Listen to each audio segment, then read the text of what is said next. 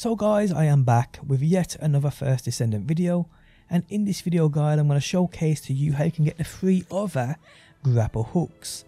How's it going guys? My name's DPJ, and if you do enjoy the video, leaving a like really helps. I would tell if you like what you see and want to see more, be sure to subscribe. Okay, so if you didn't know, there's 3 additional grapple hooks you can have and equip to your First Descendant, which truly change your grapple hook and how it works. We have the multi-maneuvering, we have the long distance maneuvering, and we have the mid-air maneuvering. Now these are 3 vastly different grapple hooks to the way in which your base one works. Now we'll check out all 3 of them, how they work, and I'll give you guys my opinion on which is the best one to get, and I'm also going to showcase you the very best farms to up your chances of getting these. So first things first, we have the multi-maneuvering grapple hook. Modifies a max stack of grappling hook to 3. On base it's 2. But the range, or the base range, decreases by 18 meters and charge time increases by 20%. Now what I will say is this is truly, you can feel this massively. I had this actually, I think the first one I got. No, actually it's the second one I got, and you feel it massively. It's just like, I mean, it's nice to have 3 stacks so you can use it 3 times in quick succession. But at the end of the day, the range just isn't there for me. I'd take the base one over this every day of the week, but that's just my opinion. We then have the long distance maneuvering grapple hook. Okay, so it modifies the grappling hook range to 25 meters, but the base charge time changes to 6 seconds, and charge time increases by 20%. Now what I will say is this, in my opinion, is most definitely the best one to get. I mean, it's just so good. You can get up so high, you can grapple such long distances. This is the one in my opinion to go for, but hey, it's up to you. Many people like the next one, and that is the mid-air maneuvering grapple hook. So this one modifies the grappling hook to be cast mid-air. However, it can only be used once, and charge time increases by 20%. So this one, it looks great. It is, I'm not gonna lie, it actually is a decent one. I went onto my friend's account and used this one. It basically means, and you'll see it on screen now, you can grapple thin air. You basically, like, well, I wouldn't say Spider-Man. Spider-Man has to grapple to trees and buildings and shit like that, lampposts. This one, you just feel great, but the problem is you can only cast it once. Now even when you max this out, it reduces it from 7 seconds to 5 seconds, which still isn't enough for you to cast it twice while you're using it, so yeah. Now another amazing thing many people probably don't know about these grapple hooks is when you equip them to your Descendant, they go into that sub slot, meaning they take up no space. But when you fully enhance them up to a 10, you actually get 10 additional module capacity slots for your Descendant. So for instance, if I take this off now and then take this off, you'll see my module capacity drops down to a 70. If I put that back on guys, it goes up to a 80. If I take it off and put on one that's unleveled, you'll see it takes up no space whatsoever. So it's pretty cool guys, so do keep that in mind. So definitely make sure you enhance these if you get them, because they give you 10 additional module slots for your Descendant. Simple as that. So how do we get these things? So in regards to these 3 grapple hooks we are looking at today guys, there are multiple ways and multiple sources where these can drop from. What I'm showcasing to you guys today is, in my opinion, your best chances of getting these. So to find out exactly where these do drop from, if you do not know already, come to your inventory, actually pull up your map guys, and then go across to access info.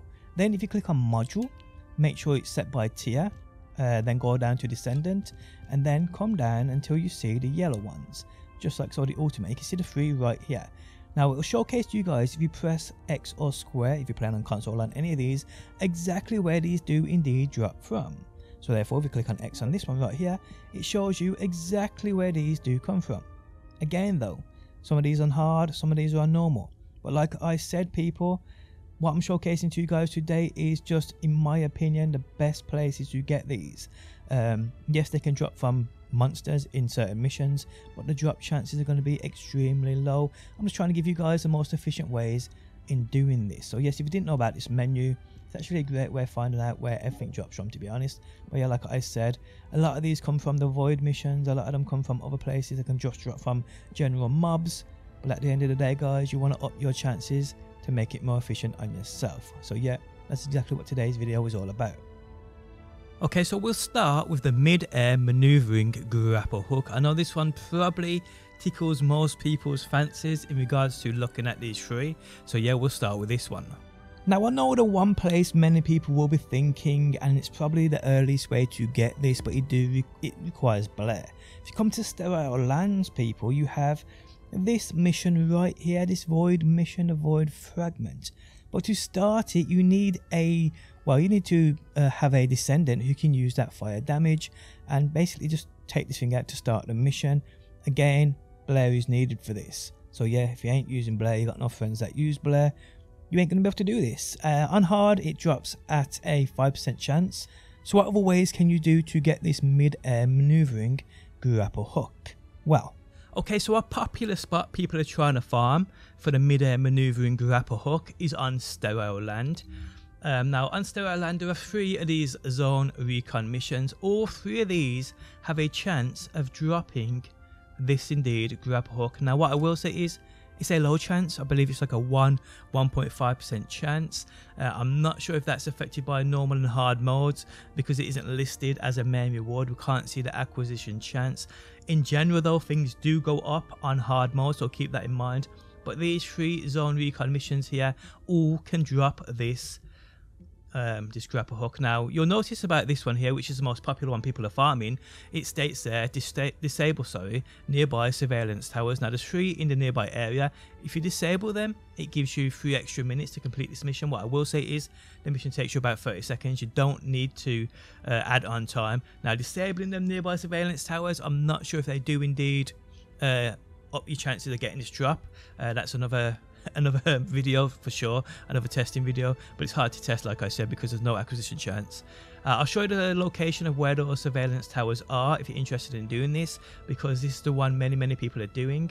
And what I will say is as well, once you complete this event, there is a timer before it respawns, refresh time, but you can just simply fast travel out of the area and fast travel back and it will respawn. But again, you will have to go around and disable the nearby surveillance towers if that's what you want to do. Okay, so the location of these we'll see on screen now. Okay, so the first one is located next to this bridge. So when you get here, you'll see it. Now there's someone running around actually disabling these, but these will what need to be disabled if you haven't done them already. So you can see exactly where I'm at on the map, guys. So there's the one. And the second one is right here. Now you see where that bridge is. We just got the first one from. The second one is down right here, guys. And you'll see it right there. So you can see where I'm at on the map. And the third one's actually located right nearby the actual event. So we're going to do that right now. And here is the third one. Literally, guys, right here. So as you can see where I'm at, it's yet to be disabled. So we'll disable this. And then we'll look on our map and you'll see, well, once it's done, you'll see 303 and we get an extra 3 minutes. There we go. So you get 1 minute per one. And this is the event right here, guys. Again, it's so easy to run. And I'm actually on normal mode now, so it'll be even easier for me. But you'll see there's enemies here. Take out the enemies. You'll see these 3 things here. Destroy these. It's literally destroy A, B, and C. And then just take out the boss who will spawn in the middle. And the event is done. It's literally that simple, guys. That is it. Now this is, like I said, is a pretty popular spot. People are farming for it, but it's a real low drop chance. It really is. Now, like I said, there are other zone recon missions within this this region, but I do believe this one is definitely the one to be farming. And again, just fast travel out of the area, fast travel back, rinse and repeat, guys. But there is another better way to get this grapple hook. So the better way of getting the mid-air maneuvering grapple hook, if you come to Hagias once you unlock this region, there is a mission right here, guys, called the Haven. Now it's a mission that will take you about between 5 and 10 minutes depending on your team you have. This can be done on hard and it can be done on normal. Right now I'd run this on normal mode, put it on public matchmaking so you actually match your team and you can run through this so easily. And what I will also say is, guys, it can drop from the main boss in the actual mission, but there's also an elite halfway through which you're seeing on screen now where it can drop from this guy too. So it's basically double the chances. As well as I believe the enemies can drop it, but it's a super slim chance, but don't quote me on that. But yes, the Haven is 100% the best way in getting this mid-air maneuvering grapple hook. And again, run it on that normal mode because you get a 4% chance anyway and you can run through it much quicker.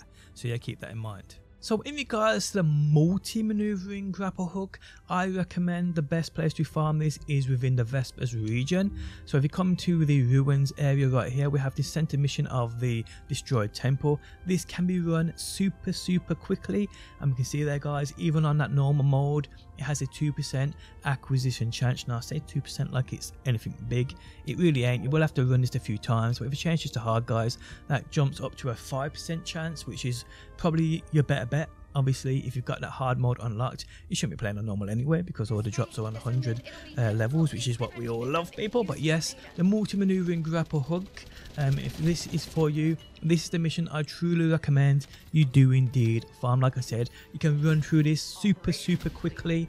So yeah, if you want this grapple hook, this is what you gotta do. Come here, farm this, simple.